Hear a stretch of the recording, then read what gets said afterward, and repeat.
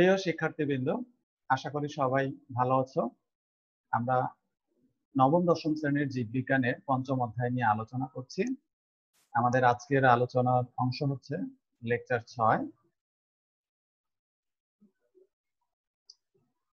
আমাদের পঞ্চম অধ্যায়ে রয়েছে খাদ্য, পুষ্টি এবং পরিপাক। শরীরচর্চা এবং বিশ্রাম সম্পর্কে আমরা জানি, গত ক্লাসে আমরা বিএমআই, বিএমআর নিয়ে বিস্তারিত আলোচনা করেছি এবং কিভাবে নির্ণয় করতে হয় সেগুলো আলোচনা করেছি। তা আমরা আজ শরীরচর্চা এবং বিশ্রাম সম্পর্কে জানব। শরীরচর্চা কি? শরীরচর্চা বা ব্যায়াম জোরে হাঁটা, জগিং, দৌড়, সাঁতার কাটা, সাইকেল চালানো ইত্যাদি হচ্ছে শরীরচর্চা। আমাদের সুস্থ থাকার জন্য কিছু না কিছু কাজ করা প্রয়োজন। এই সুস্থ থাকার জন্য আমরা যে কাজগুলো করি এগুলো আমাদের শরীরের জন্য অত্যন্ত প্রয়োজন এবং শরীরকে সতেজ রাখার জন্য অত্যন্ত প্রয়োজন। এই শরীরচর্চা বা ব্যায়াম আমাদের শরীরের কি উপকার করে তা আমরা এখন জানি। দেখো, এখানে 1 নম্বরে আছে শরীর সুস্থ এবং সবল রাখা, অর্থাৎ শরীর সুস্থ এবং সবল রাখার জন্য শরীরচর্চা বা ব্যায়াম প্রয়োজন।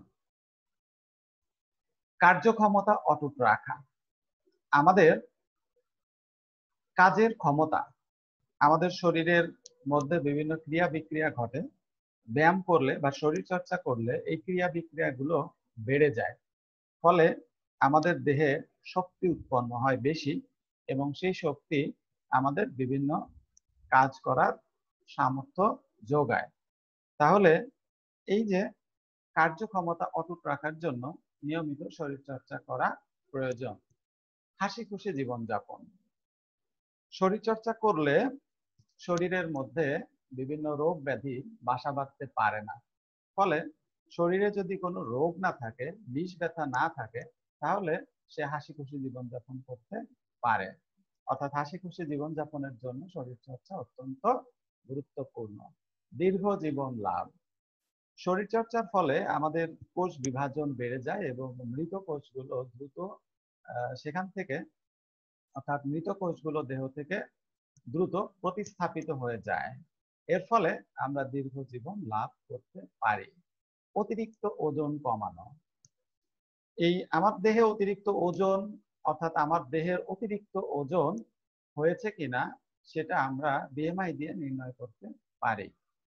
এখন দেহে যদি অতিরিক্ত ওজন হয়ে যায় তাহলে নির্দিষ্ট এবং নিয়মিত শরীরচর্চা করে অতিরিক্ত ওজন কমিয়ে স্বাভাবিক ওজনে ফিরে আসা যায়। কিছু রোগ যেমন ডায়াবেটিস, হৃদরোগ এবং ক্যান্সার থেকে পরিত্রাণ পাওয়ার জন্য শরীরচর্চা অত্যন্ত গুরুত্বপূর্ণ। যেমন ডায়াবেটিসের রোগীদের দেখবে যে প্রতিদিন সকালে বিকালে হাঁটছে বা জগিং করছে, তাহলে এই যে ডায়াবেটিস নিয়ন্ত্রণের জন্য শরীরচর্চা অত্যন্ত গুরুত্বপূর্ণ। এখন ডায়াবেটিস হওয়ার আগেই কেউ যদি এই যে জোরে হাঁটা, জগিং করে, তাহলে তার ডায়াবেটিস হওয়ার সম্ভাবনা থাকবে না। আবার হৃদরোগের জন্য অবশ্যই হাঁটা চলা এবং কিছু নিয়মিত ব্যায়াম দরকার। এই যে ব্যায়াম বা শরীরচর্চা এগুলো কি করে, আমাদের দেহের অতিরিক্ত চর্বি ঝরিয়ে দিতে সাহায্য করে, ফলে আমরা বিভিন্ন রোগের হাত থেকে রক্ষা পাই। আর আমাদের দেহে যে চর্বিগুলো জমে থাকে, এই চর্বিগুলোই মূলত বিভিন্ন রোগের বাসা তৈরি করে এবং সেখান থেকেই বিভিন্ন রোগ ব্যাধির সৃষ্টি হয়। বিশ্রাম, শুয়ে থাকা, ঘুমানো ইত্যাদি হচ্ছে বিশ্রামের অংশ। মানুষের জীবনে কাজ করার প্রয়োজন আছে, কিন্তু সারাক্ষণ কেউ যদি কাজ করতে থাকে তাহলে সে অসুস্থ হয়ে পড়বে। তাই নির্দিষ্ট সময় কাজ করার পাশাপাশি তাকে বিশ্রাম নিতে হবে। বিশ্রামের ফলে শরীরের বিভিন্ন অংশ পুনঃশক্তি সঞ্চয় করে, অর্থাৎ কাজ করতে করতে আমরা যে ক্লান্ত হয়ে পড়ি, বিশ্রাম নেওয়ার ফলে শক্তি সেই ক্লান্তি ভাব দূর করে কাজ করার শক্তি সঞ্চয় করে। কেউ দিনে বিশ্রাম নেয়, কেউ রাতে বিশ্রাম নেয়, অর্থাৎ এই যে বিশ্রাম নেওয়ার, প্রাণীদের মধ্যে বিশ্রাম নেওয়ার সময় এক একজনের ক্ষেত্রে এক এক রকম। বা কোনো মানুষ যদি অভ্যাস করে যে সে রাতে বিশ্রাম না নিয়ে দিনে বিশ্রাম নেবে এবং রাতে কাজ করবে, এটা তার অভ্যাসে পরিণত হবে এবং সে সেভাবেই কাজে অভ্যস্ত হবে। এখন দিনে বিশ্রাম এবং রাতে বিশ্রাম, যখনই বিশ্রাম নাও না কেন, এই বিশ্রাম নিলেই শরীর কি করে, তার কাজ করার শক্তি পুনরায় ফিরে পায় এবং সে পূর্ণ উদ্যমে কাজে অংশগ্রহণ করতে পারে।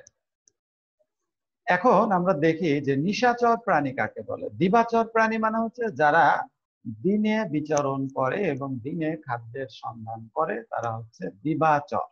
আর এখানে বলা হচ্ছে নিশাচর। নিশাচর মানে রাতে যারা খাদ্যের খোঁজে সক্রিয় থাকে তাদেরকে নিশাচর প্রাণী বলে। যেমন বাদুড়। বাদুড় কিন্তু দিনের বেলায় খাদ্য সঞ্চয় মানে খাদ্যের খোঁজে বের হয় না, রাতের বেলা মূলত বাদুড় এই খাদ্যের সন্ধানে বের হয়, এই জন্য তাকে বলা হয় নিশাচর প্রাণী।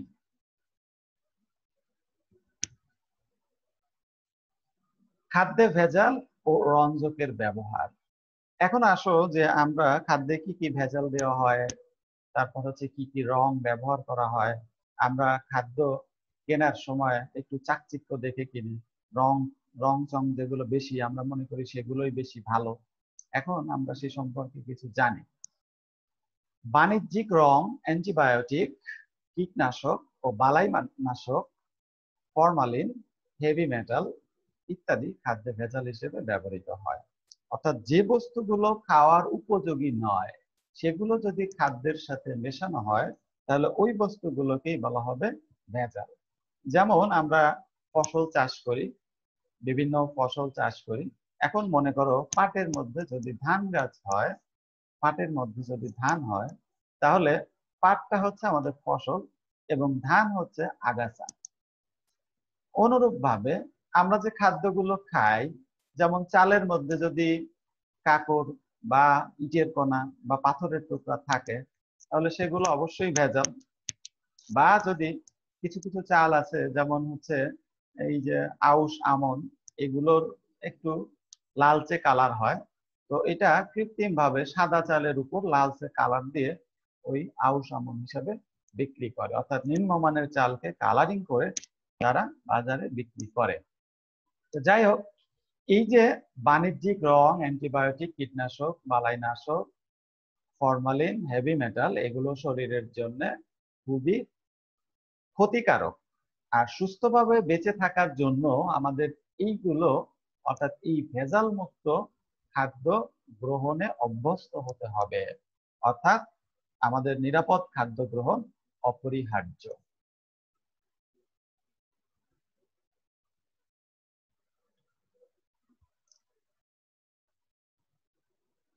খাদ্যে ভেজাল ও রঞ্জকের স্বাস্থ্য ঝুঁকি, অর্থাৎ খাদ্যে যে ভেজাল দেওয়া হচ্ছে এবং যে রঞ্জক পদার্থ বা রং ব্যবহার করা হচ্ছে সেগুলোর কি কি স্বাস্থ্য ঝুঁকি রয়েছে সেগুলো সম্পর্কে আমরা এখন একটু জেনে নেই।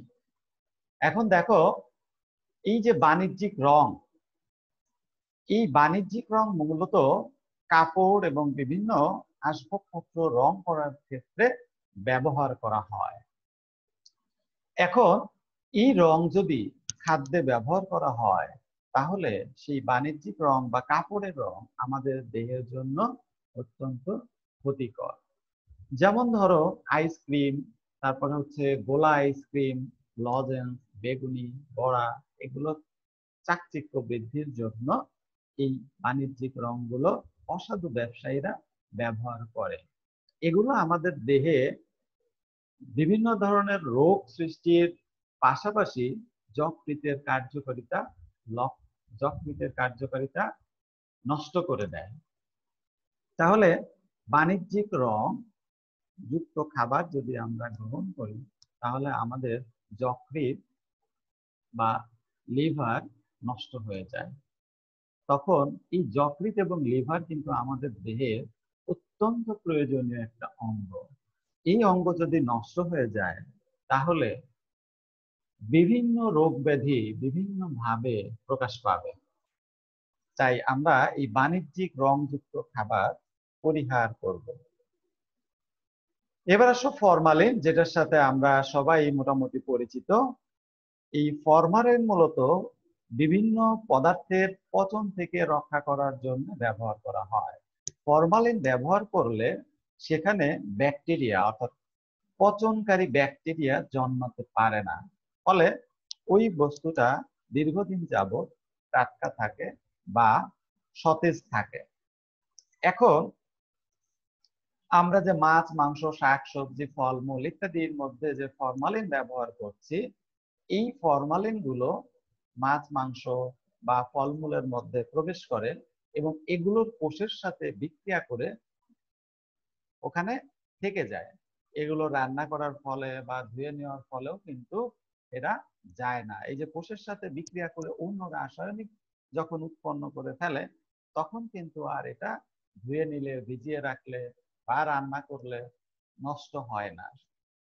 এর মাধ্যমে অর্থাৎ এই খাবারের মাধ্যমে ওই ফরমালিন গুলো আমাদের দেহে প্রবেশ করে এবং আমাদের দেহে প্রবেশ করে কি করে, প্রথমে আমাদের কিডনি বা বৃক্ককে নষ্ট করে দেয়। তাহলে এই যে বৃক্ক বা কিডনি যদি নষ্ট হয়ে যায়, তাহলে আমাদের দেহে যে নাইট্রোজেন গঠিত বর্জ্য পদার্থ উৎপন্ন হয়, সেগুলো দেহ থেকে নিষ্কাশিত হতে পারবে না। আর সেগুলো দেহের মধ্যে যদি জমতে থাকে, তাহলে দেহে বিষক্রিয়া দেখা দিবে। এক সময় কি হবে, মানুষ মারা যাবে।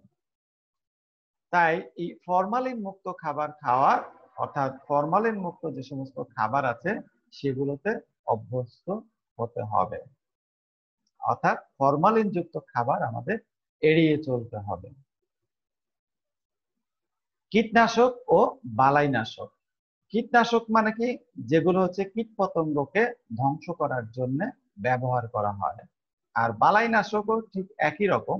বালাই মানে হচ্ছে ক্ষতিকারক পোকামাকড়। তাহলে কীট বলতে আমরা বোঝাচ্ছি সমস্ত পোকামাকড়, আর বালাই বলতে বোঝাচ্ছি যেগুলো হচ্ছে ক্ষতিকারক। তাহলে কীটনাশক, বালাইনাশক মূলত একই, দুইজনই ক্ষতি করে। মানে পোকামাকড়ও ক্ষতি করে, আবার এই যে ক্ষতিকারক কীট পতঙ্গ এগুলো তো ক্ষতি করেই। অর্থাৎ কীট এবং বালাই এদেরকে নাশ করার জন্য, ধ্বংস করার জন্য যে রাসায়নিক ব্যবহার করা হয় সেটাই হচ্ছে কীটনাশক। এখন আমরা সাধারণত ফসল, সবজি বা বিভিন্ন ওই সংরক্ষিত খাদ্য পোকামাকড়ের হাত থেকে রক্ষা করার জন্য এর মধ্যে কীটনাশক ব্যবহার করি, স্প্রে করি। এখন এই কীটনাশকের একটা মেয়াদ থাকে, 7 দিন 15 দিন, অর্থাৎ স্প্রে করার পরে 7 দিন 15 দিন এরকম মেয়াদ থাকে। এই মেয়াদ পর্যন্ত কি করে, এরা সক্রিয় থাকে কীটনাশকগুলো। তারপর এদের কার্যকারিতা নষ্ট হয়ে যায়, অর্থাৎ ওই কীটনাশকগুলো আর সেখানে বিদ্যমান থাকে না। এখন কি করা হয়, যে মনে করো সবজিতে, ক্ষেতে সবজি রয়েছে, এই সবজিতে কীটনাশক স্প্রে করা হলো। এখন সেই কীটনাশকের মেয়াদ দেওয়া আছে 7 দিন, অর্থাৎ 7 দিনের আগে ওই জমি থেকে সবজি আহরণ করা যাবে না। কিন্তু অসাধু ব্যবসায়ীরা কি করে, যে আজকে কীটনাশক স্প্রে করা হয়েছে, কালকেই অর্থাৎ একদিন পরে বা 2 দিন পরে তারা সেটা বিক্রির জন্য বাজারে নিয়ে আসছে। আমরা কিন্তু না বুঝেই তরতাজা দেখে সেগুলো কিনে নিয়ে আসছি এবং সেগুলো গ্রহণ করছি। ফলে কি হচ্ছে, এই কীটনাশকগুলো আমাদের দেহে প্রবেশ করে এবং আমাদের দেহের যে চর্বি রয়েছে, এই কীটনাশকগুলো মূলত ওই চর্বির মধ্যে সঞ্চিত হতে থাকে। তো আজকে আমরা যে কীটনাশকটা খাচ্ছি সেটা কিন্তু কালকেই কোনো রিয়াকশন করবে না, অর্থাৎ ক্ষতিকর দিক প্রকাশ করবে না। এগুলো আমাদের দেহে সঞ্চিত হতে থাকে এবং কয়েক বছর বা কয়েক মাস সঞ্চিত হওয়ার ফলে যখন একটা নির্দিষ্ট পরিমাণের চেয়ে বেশি হয়ে যায়, অর্থাৎ যেটা আমাদের দেহের জন্য সহনশীল নয়, এইরকম মাত্রায় পৌঁছে গেলে সেটা আমাদের দেহের জন্য ক্ষতিকারক হয়ে দেখা দেয়, অর্থাৎ বিভিন্ন রোগ ব্যাধি সৃষ্টি করে, আমাদের দেহের কোষগুলো নষ্ট করতে থাকে, তারপরে কোষ বিভাজন বন্ধ করে দেয়। বিশেষ করে আমাদের যে বাড়ন্ত কোষগুলো রয়েছে এই কোষগুলো বৃদ্ধি বন্ধ হয়ে যায়। ফলে শিশুদের স্বাভাবিক বিকাশ এবং বুদ্ধির বিকাশ হবে না এই কীটনাশকের ফলে। অর্থাৎ শিশুদের স্বাভাবিক বৃদ্ধি এবং বুদ্ধির বিকাশ এই কীটনাশক বন্ধ করে দেয়। ফলে অনেক সময় ডিজেবল সন্তান বেড়ে ওঠে। অতএব এই কীটনাশক এবং বালাইনাশক থেকে আমাদের নিরাপদ থাকতে হবে এবং এগুলো মুক্ত খাবার বেছে নিয়ে গ্রহণ করতে হবে। এবার আসো পরিপাক। পরিপাক কি? পরিপাক হচ্ছে একটি প্রক্রিয়া, যে প্রক্রিয়ার মাধ্যমে আমরা যে জটিল খাদ্য গ্রহণ করি সেই খাদ্য এনজাইমের উপস্থিতিতে ভেঙে সরল এবং দেহের শোষণীয় উপাদানে পরিণত হয়, সেই প্রক্রিয়াকে পরিপাক বলে। অর্থাৎ যে প্রক্রিয়াতে আমরা যে খাদ্য গ্রহণ করি এই খাদ্য এনজাইমের উপস্থিতিতে ভেঙে সরল এবং শোষণীয় উপাদানে পরিণত হয়। সরল মানে যে উপাদানটা আমাদের দেহ শোষণ করতে পারে, আমাদের দেহের প্রয়োজনে কাজে লাগাতে পারে, এইরকম উপাদানে পরিণত হয়, সেই প্রক্রিয়াটাকেই বলা হচ্ছে পরিপাক। আমাদের দেহে দুটি পদ্ধতিতে মূলত পরিপাক ঘটে, একটা হচ্ছে যান্ত্রিক আর একটা হলো রাসায়নিক। তাহলে একটা হচ্ছে যান্ত্রিক পরিপাক আর একটা হচ্ছে কি রাসায়নিক পরিপাক। যান্ত্রিক পরিপাক কিভাবে ঘটে? এখানে দেখো লেখা আছে যে যান্ত্রিক পরিপাকটা ঘটে হচ্ছে পেশির সংকোচন প্রসারণ ও দাঁতের ক্রিয়া। আমাদের মুখের মধ্যে যখন খাদ্য প্রবেশ করে তখন আমাদের মুখের মধ্যে রয়েছে বিভিন্ন ধরনের দাঁত। এই দাঁতগুলো খাদ্যকে ছোট ছোট কণায় পরিণত করে। তারপর মুখের মধ্যে রয়েছে লালা গ্রন্থি এবং রয়েছে জিহ্বা। এই লালা গ্রন্থি এবং জিহ্বা খাদ্যকে নড়াচড়া করে লালার সাথে মিশ্রিত করে, ফলে খাদ্য নরম হয় এবং দাঁত সেটাকে সহজেই ছোট ছোট কণায় পরিণত করতে পারে। তারপর খাদ্য যখন পাকস্থলীতে প্রবেশ করে তখন পাকস্থলীর প্রাচীরের সংকোচন প্রসারণের ফলে কি হয়? খাদ্য আরো ছোট ছোট কণায় পরিপাক হয় এবং পরিপাক ক্রিয়া ছোট ছোট কণায় পরিণত হয় এবং পরিপাক ক্রিয়া শুরু হয়ে যায়। এটাই হচ্ছে যান্ত্রিক পরিপাক। আর রাসায়নিক পরিপাক কি? রাসায়নিক পরিপাক অর্থাৎ রাসায়নিক ভাবে রূপান্তর। অর্থাৎ যে খাদ্যটা রয়েছে, যেমন শর্করা, আমরা যে ভাত খাচ্ছি, ভাত পরিপাকের ফলে তৈরি হয়ে যাচ্ছে গ্লুকোজ। তাহলে এই যে দেখো ভাত যে রাসায়নিক উপাদান, গ্লুকোজ তা থেকে ভিন্ন, অর্থাৎ এদের ধর্ম ভিন্ন। ভাত এবং গ্লুকোজ এটা পৃথক ধরনের ধর্ম বহন করে, তাহলে রাসায়নিক ভাবে পরিবর্তন হয়ে যাচ্ছে। এই কাজটি করার জন্য এনজাইমের উপস্থিতির প্রয়োজন হয়। তাহলে এনজাইমের প্রভাবে জটিল খাদ্য সরল উপাদানে পরিণত হয়, যে প্রক্রিয়া সেটা হচ্ছে রাসায়নিক পরিপাক। এই রাসায়নিক পরিপাকের ফলেই মূলত আমাদের দেহ তার গ্রহণযোগ্য উপাদান পেয়ে থাকে। এবার আসে হচ্ছে পরিপাক তন্ত্র বা পৌষ্টিক তন্ত্র। তাহলে এটা কাকে বলে? পরিপাক তন্ত্র এবং পৌষ্টিক তন্ত্র। তাহলে যে তন্ত্রের মাধ্যমে দেহে গৃহীত জটিল খাদ্য সরল ও শোষণীয় উপাদানে পরিণত হয় তাকে পরিপাক বলে, পরিপাক তন্ত্র বলে। এখন এই পরিপাক তন্ত্র দুটি অংশ নিয়ে গঠিত। এক হচ্ছে পরিপাক নালী, দুই হচ্ছে পরিপাক গ্রন্থি। তাহলে পরিপাক নালী দেখো, পরিপাক নালীটা কি? মুখ থেকে পায়ু পর্যন্ত, পাশের চিত্রটা দেখো, এটা হচ্ছে মুখ। এই মুখ থেকে পায়ু পর্যন্ত নালীপথকে বলা হয় পরিপাক নালী। আমাদের পরিপাক নালীটা মুখ থেকে শুরু হয় এবং পায়ুতে গিয়ে শেষ হয়। আর পরিপাক গ্রন্থি কি? যে গ্রন্থিগুলো পরিপাকের জন্য বিভিন্ন এনজাইম নিঃসরণ করে সেই গ্রন্থিগুলো হচ্ছে পরিপাক গ্রন্থি। যেমন মুখের মধ্যে রয়েছে লালা গ্রন্থি, এখানে রয়েছে যকৃৎ, এখানে রয়েছে অগ্ন্যাশয়, আর এখানে ক্ষুদ্রান্ত্র এবং বৃহদান্ত্রের প্রাচীরে কিছু গ্রন্থি রয়েছে যেগুলোর নিঃসৃত রস বিভিন্ন পরিপাকে সাহায্য করে। এখন আসো পরিপাক নালী সম্পর্কে আমরা জানি। তার আগে আমাদের এই চিত্রটা একটু দেখে নিতে হবে এবং চিত্রটা ইম্পর্টেন্ট, তোমরা এটা প্র্যাকটিস করবে। যদি বাইরের আবরণগুলো দিতে না চাও তাহলে তোমরা এই নালীটা শুধু এঁকে দিবে, নালীটা, এই পেঁচানো নালীটা আঁকবে। তো এখন আসো পরিপাক নালীর যে অংশগুলো, এটা হচ্ছে প্রথম অংশ হচ্ছে মুখ। আমাদের মুখ দুটি ঠোঁট দ্বারা খোলা এবং বন্ধ হয়, আর এই মুখ ছিদ্রের মাধ্যমে, মুখ বা মুখ ছিদ্র, এই মুখ ছিদ্রের মাধ্যমে খাদ্য মুখ গহ্বরে প্রবেশ করে। মুখ গহ্বর, মুখ ছিদ্রের ঠিক পিছনেই রয়েছে যে গহ্বর, সেটা হচ্ছে মুখ গহ্বর।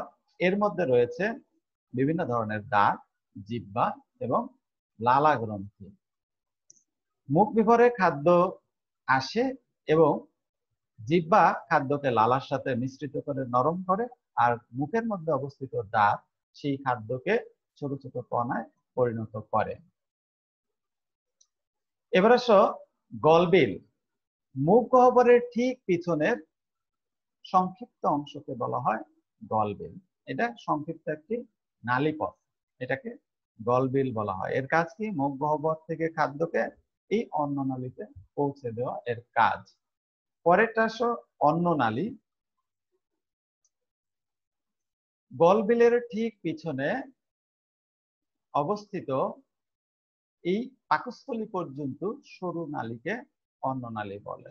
এর মাধ্যমে খাদ্য পেরিস্টালসিস প্রক্রিয়া অর্থাৎ ক্রম সংকোচনের মাধ্যমে সামনের দিকে অগ্রসর হয়ে পাকস্থলীতে এসে জমা হয়। পাকস্থলী, পাকস্থলী একটি থলির মতো অংশ। এই থলির প্রাচীর বেশ পুরু এবং এর মধ্যে বিভিন্ন ধরনের গ্রন্থি রয়েছে যেখান থেকে গ্যাস্ট্রিক রস নিঃসৃত হয়। আর এই গ্যাস্ট্রিক রসের মধ্যে একটি উপাদান রয়েছে যেটি হলো হাইড্রোক্লোরিক অ্যাসিড। এই হাইড্রোক্লোরিক অ্যাসিড এখানে আগত জীবাণুগুলোকে ধ্বংস করে। তাহলে পাকস্থলীর কাজ হচ্ছে খাদ্যকে সংরক্ষণ করা এবং এই খাদ্যের সাথে আগত জীবাণুকে ধ্বংস করা। ক্ষুদ্রান্ত্র, পাকস্থলীর পরেই যে সরু পেঁচানো নালিকা রয়েছে, সেই সরু পেঁচানো অর্থাৎ এই সিকাম পর্যন্ত, পাকস্থলীর শেষ প্রান্ত থেকে সিকাম পর্যন্ত সরু পেঁচানো নালীপথ হচ্ছে ক্ষুদ্রান্ত্র।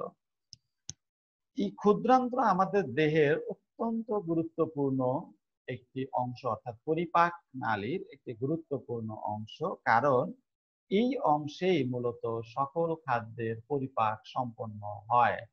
সকল খাদ্যের পরিপাক সম্পন্ন হয় মূলত, এবং এই অংশের মাধ্যমেই খাদ্যের সরল অংশগুলো আমাদের দেহে শোষিত হয়।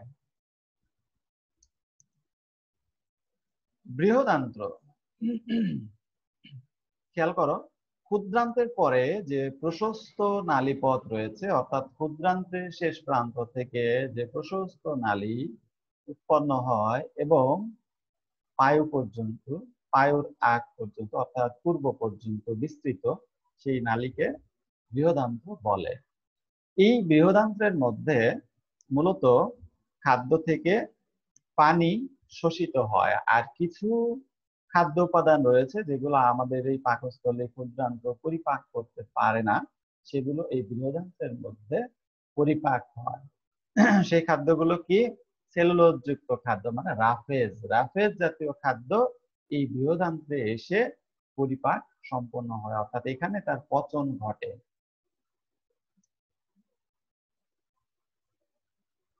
পায়ু, আমাদের এই যে পরিপাক নালীর সর্বশেষ অংশ হচ্ছে পায়ু।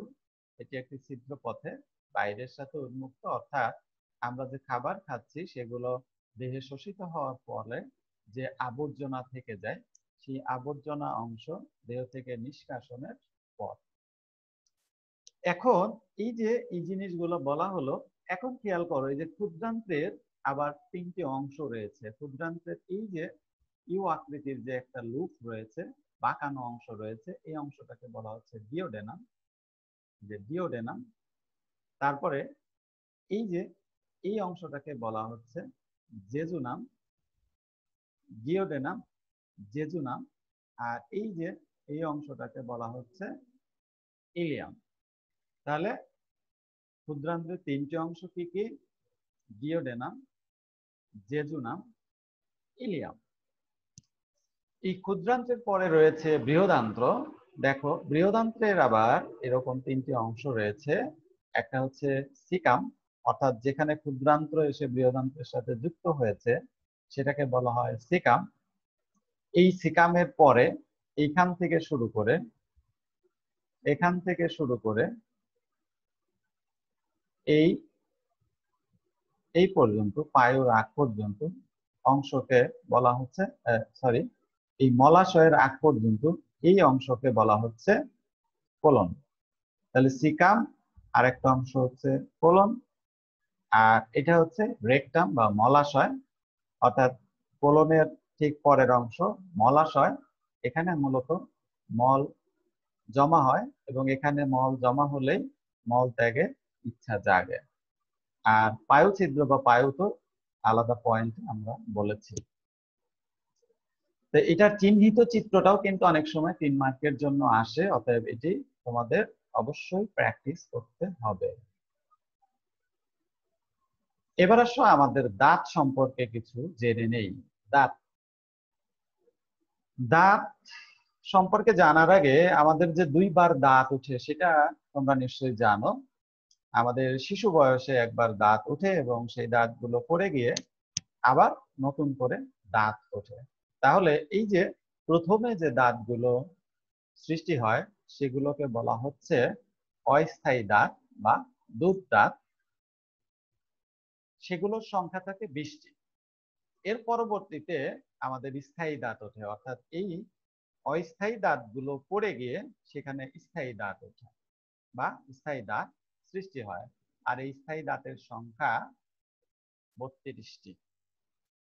তা আমাদের মুখ গহ্বরে যে দাঁতগুলো রয়েছে সেগুলো 4 ধরনের। একটা হচ্ছে কর্তন বা ইনসিসর, ছেদন বা ক্যানাইন, অগ্রপেশন বা প্রিমোলার, পেশন বা মোলার।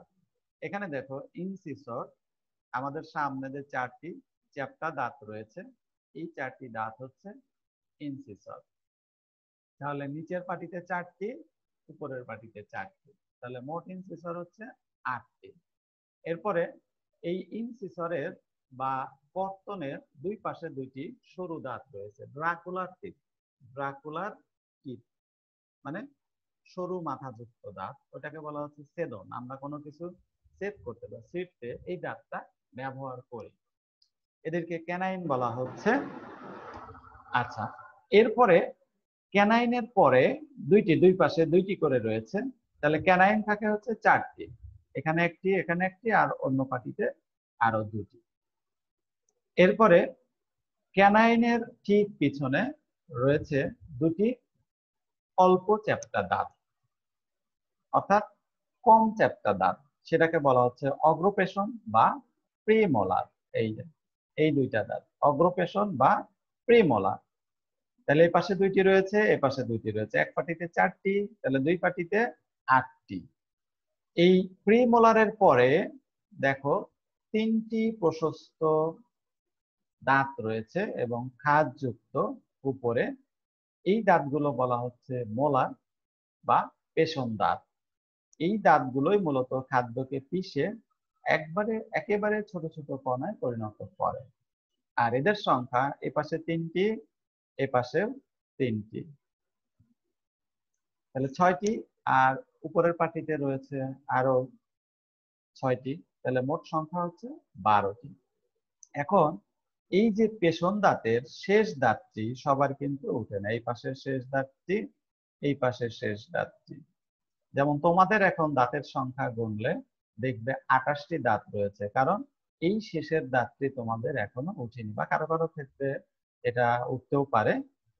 তবে এটি 18 বছর থেকে বা কারো কারো ক্ষেত্রে 17 বছর, 18 বছর থেকে 25 বছরের মধ্যে এই দাঁত, এখানে নিচের পাটির 2টি আর উপরের পাটির 2টি, অর্থাৎ 4টি দাঁত পরে উঠে বা গজায়। এখন এই যে দাঁত, এটাকে বলা হচ্ছে আক্কেল দাঁত, অর্থাৎ পেষণ দাঁতের শেষ দাঁতটিকে বলা হচ্ছে আক্কেল দাঁত। এটা কারো কারো ক্ষেত্রে 4টাই উঠে, কারো কারো ক্ষেত্রে একটা উঠতে পারে, কারো কারো ক্ষেত্রে নাও উঠতে পারে। এই আক্কেল দাঁত না উঠলে যে আক্কেল হবে না তা কিন্তু নয়, ঠিক আছে? এটাকে আক্কেল দাঁত বলা হয়, মানে এটা উঠলে বোঝা যায় যে না, তোমার বোধ বুদ্ধির পরিপক্কতা কিছুটা হয়েছে। এই জন্য সবকিছুর ক্ষেত্রে 18 বছর বিবেচনা করা হয়, অর্থাৎ 18 বছর থেকে আক্কেল দাঁত ওঠা শুরু হয়। আচ্ছা, এখন আমরা দাঁতের গঠন সম্পর্কে কিছুটা জেনে নেই। যে প্রতিটি দাঁত মূলত 3টি অংশ নিয়ে গঠিত। একটা হচ্ছে মুকুট, মূল এবং গ্রীবা। মুকুট কি? আমরা দাঁতের যে অংশটা বাইরে থেকে দেখতে পাই, এই অংশটাকেই বলা হচ্ছে মুকুট। মূলকে আমরা, এই যে আমাদের যে মাড়ি রয়েছে, দাঁতের সাথে যে মাংসটা লেগে থাকে, এটা একটু বাইরের দিকে চাপ দিলে একটু সরে যাচ্ছে। সরে গেলে এই দাঁতের যে অংশটুকু দেখা যাচ্ছে, ওই অংশটুকু মূলত হচ্ছে গ্রীবা। তাহলে মুকুটের পরে এই যে মাড়ির সরে গেলে যে অংশটি দেখা যায় সেটা হচ্ছে গ্রীবা। আর মূল কোন অংশ? মূল এই যে গ্রীবার নিচ থেকে, অর্থাৎ যে অংশটি আমাদের মাড়ি অর্থাৎ হাড়ের সাথে যুক্ত থাকে, সেই অংশটাকে বলা হচ্ছে মূল। তাহলে মুকুট আমরা বুঝলাম, বাইরের যে অংশটা চকচক করে সাদা, হলুদ, কালো, এই অংশটা যে দেখতে পাই, এটা হচ্ছে মুকুট। গ্রীবা কি? আমাদের মাড়ি সরলে যে অংশটুকু দেখতে পাই, এটা হচ্ছে গ্রীবা। মূলকে? যে অংশটি হাড়ের সাথে যুক্ত থাকে, যেখানে হাড়ের সাথে দাঁতের এই যে অংশটি যুক্ত আছে, এটা হচ্ছে মূল।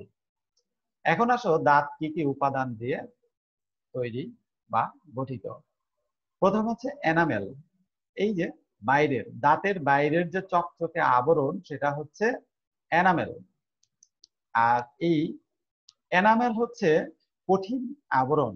এটি তোমার ক্যালসিয়াম ফসফেট, ক্যালসিয়াম কার্বনেট এবং ফ্লোরাইড দিয়ে গঠিত। এই জন্য দেখবে যে এই যে টুথপেস্টের মধ্যে ফ্লোরাইড থাকে।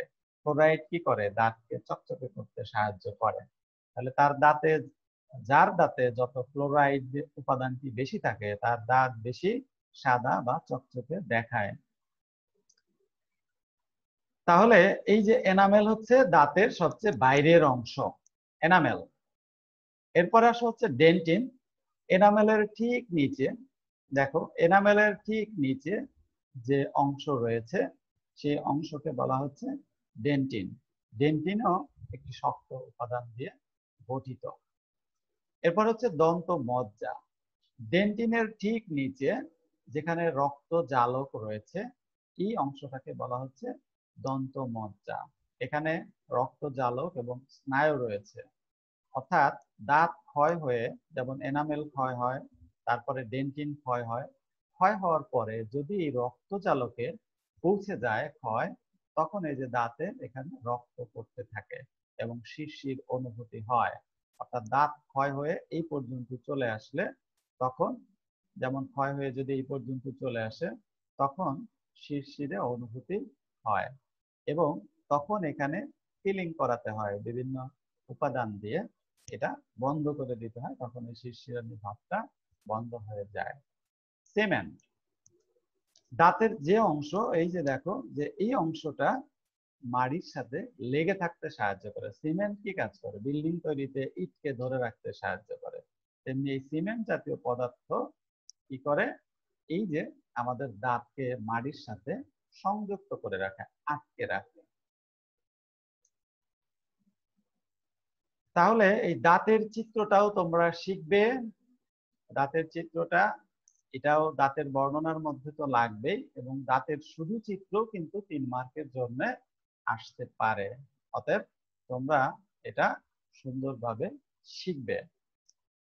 আর তোমাদের পৃথক গ্রুপ করা হবে। তোমরা নবম দশম একসাথে ছিলে, এখন কিন্তু নবমের জন্য পৃথক গ্রুপ হবে, দশমের জন্য পৃথক গ্রুপ হবে। তোমাদের মোবাইলে মেসেজ যাবে, তোমাদের এই ওয়েবসাইটে অর্থাৎ এই গ্রুপে জানিয়ে দেওয়া হবে কবে থেকে পৃথক গ্রুপে ক্লাস হবে। সেই বিষয়টা তোমরা অবশ্যই খেয়াল করবে এবং নতুন গ্রুপে অ্যাড হবে এবং ওখানেই তখন পৃথক পৃথক ভাবে আমাদের ক্লাসগুলো চলবে। এই কথাটা মনে রাখবে এবং যাদেরকে তোমরা পরিচিত, যারা এর সাথে যুক্ত নয়, তাদেরকে তোমরা যুক্ত করার চেষ্টা করবে। আর তোমাদের বছর শেষে আমরা যেগুলো পড়াচ্ছি সেগুলোর উপর কিন্তু পরীক্ষা হবে। যে যেভাবেই বলুক যে পরীক্ষা হবে না, এমনি উঠিয়ে দিবে, এটা কিন্তু হবে না। তোমাদের অবশ্যই একটি পরীক্ষা হবে, সেটা ডিসেম্বরে হোক, জানুয়ারিতে হোক, ফেব্রুয়ারিতে হোক, পরীক্ষা হয়েই তোমাদেরকে পরবর্তী ক্লাসে উন্নীত করা হবে। অতএব তোমাদের এই কথাটা অবশ্যই অবশ্যই মনে রাখতে হবে। সবাইকে ধন্যবাদ, সবাই ভালো থাকবে। আর হচ্ছে বিভিন্ন ইনফরমেশনের সাথে আপডেট থাকবে। যাদের মোবাইল নাম্বারগুলো দেওয়া নাই, অর্থাৎ যারা মেসেজ পাচ্ছ না, তারা অবশ্যই তোমরা এই মোবাইল নাম্বারটা, নতুন মোবাইল নাম্বারটা, অর্থাৎ তোমাদের ফর্মে যে নাম্বার দেওয়া আছে সেই নাম্বার যদি চেঞ্জ করে থাকো, তাহলে সেটা তোমরা অবশ্যই আমাদের কলেজ অফিসে জমা দিয়ে আসবে। ফলে তোমরা কলেজ থেকে যে মেসেজ দেওয়া হবে সেগুলো তোমরা পেয়ে যাবে। তা আবারও সবাইকে ধন্যবাদ, সবাই সুস্থ থাকবে, ভালো থাকবে।